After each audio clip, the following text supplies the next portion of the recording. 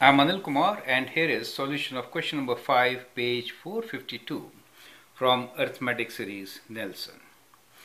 Now, most of the students have been having difficulty to solve this particular question, which is calculate T12 and S12 for the following series: 1 over 5 plus 7 over 10 plus 6 over 5 plus 17 over 10, and so on.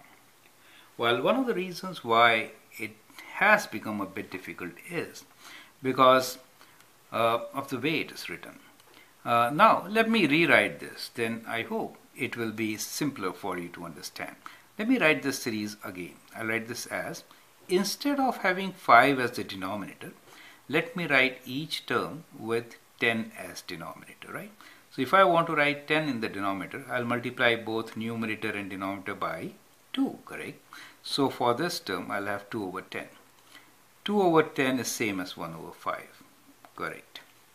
Then we have 7 over 10, and this time I have to multiply by 2 to get 12 over 10 instead of 6 over 5. Then we have 17 over 10, and so on. Now it is much easier to understand what sequence we are talking about, right? Now here what you can clearly see is that the first term A is 2 over 10. The common difference D is 7 over 10 minus 2 over 10, which is 7 minus 2 is 5, 5 over 10. Let me not simplify it, okay? If I do difference between third and the second term, let me check that part also. 12 over 10 minus 7 over 10, I do get 5 over 10 only, right? You can compare the numerators. When the denominators are same, it becomes simpler. So in the numerator, if you add 5, you get the next term. So 5 over 10 is the common difference. So what we find is that the common difference is 5 over 10. Now we need to find the 12th term. So we can use the formula for 12th term. So T of 12 is equals to first term, which is 2 over 10. I prefer to write 2 over 10. Let's use base 10 now, right? Then we'll simplify our answer. N is 12 minus 1 and D is 5 over 10. Correct? So what we get here is the 12th term with base 10. So it's easy to add and subtract. So we get 2 over 10 plus 12 minus 1 is 11. 11 times 5 is 55. Correct? So that could be written as 57 over 10. Do you get it?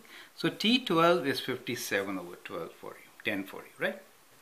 Now, let us find what is the sum of 12 terms. Now, to find sum of 12 terms, we will use average of first and last, right?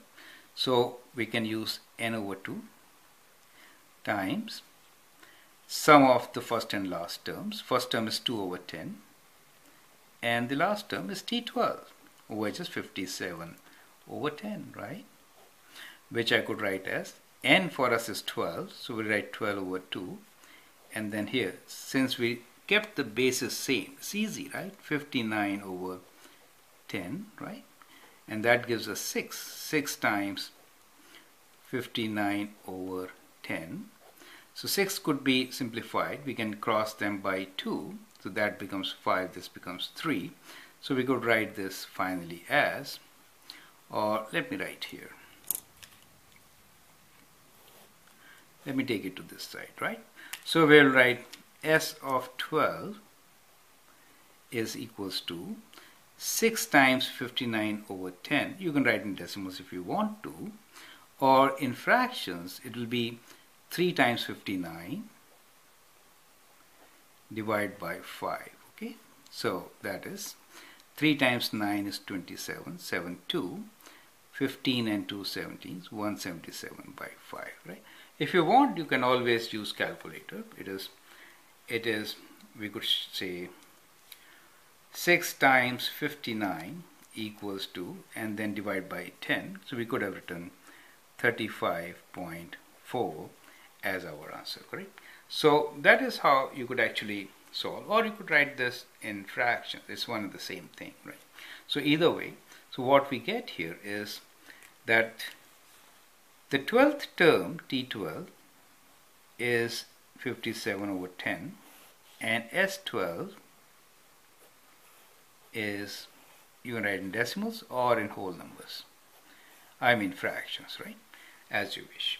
So that is how you can solve such questions. I hope that helps. Thank you.